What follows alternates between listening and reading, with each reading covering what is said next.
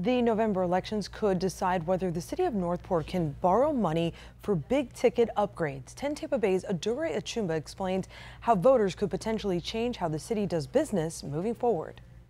This ongoing roof repair here at the Northport Police Department is just an example of why the city says that borrowing authority is needed. City leaders say as infrastructural needs grow, the city's budgets alone cannot handle the costs. Some Northport neighbors say they're only learning about the clause in the city's 1959 charter that restricts borrowing, and public opinion on the matter is mixed. This is kind of ludicrous, I think. In any place, like if you're starting a business, I mean, you're gonna need to borrow, you know? Like there's no way about it, you know?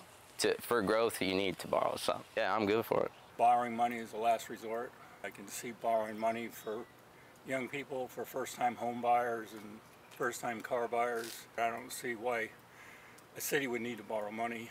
We need it now because we're at a point in our life cycle. The city is 65 years old. Our infrastructure is deteriorating. Northport was created by the General Development Corporation with only 180 people and now has around 85,000 residents. I remember when there was just one Publix, you know, there used to just be a Publix and one gas station here, you know, like it's grown quite a bit. City officials say other cities have since ditched restrictive borrowing clauses except Northport, the last of such in the state of Florida. We have been a pay-as-you-go community, and now we're at the point where we can no longer afford large-scale infrastructure projects.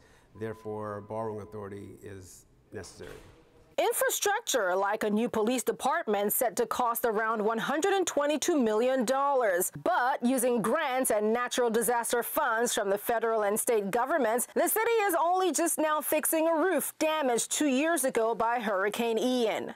The city is not prepared to be able to financially support any other major hurricane that comes through the city of Northport. Without borrowing authority, the city will not repair itself. In Northport, Adure Achumba, 10 Tampa Bay. City officials say right now they have more than $1.8 billion worth of infrastructure and capital projects that need funding within the next 15 years. Ahead of the November elections, they tell us they plan to educate the community about the referendum.